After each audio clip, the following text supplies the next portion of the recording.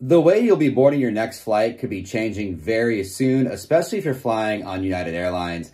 I think this will change for all airlines eventually, and I'll tell you why a little bit later. But first, let's talk about that big news from United Airlines. They just announced this week that they're going to change the boarding process. So the way it was before, obviously, it was by groups and kind of like status.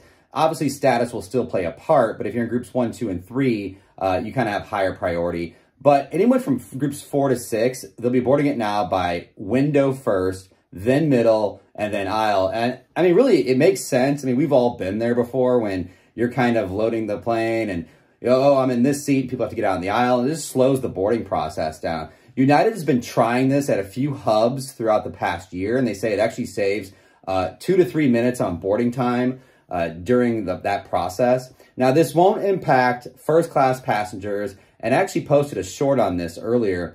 It won't impact families. So if you're worried like, oh, like I'm not going to be able to board with my family, United says that's not a problem. Now, here's why I think it'll impact other airlines. They all follow suit eventually, right? So if it comes down to loyalty programs and destinations, things like that, usually United, Delta, American, all follow suit at some point or the other. So this change starts October 26th.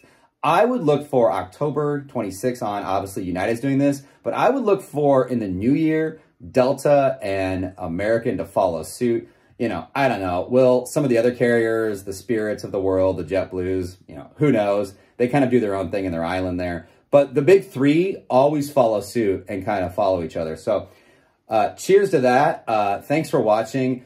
Please like and subscribe. I'm going to be posting a lot more of these airline news stories coming up.